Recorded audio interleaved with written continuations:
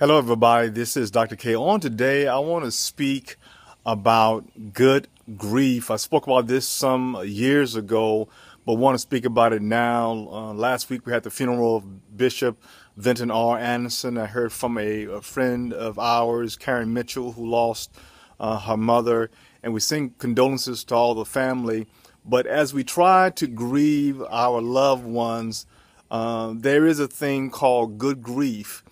It means from the word eulogy to speak well words or good words about a person.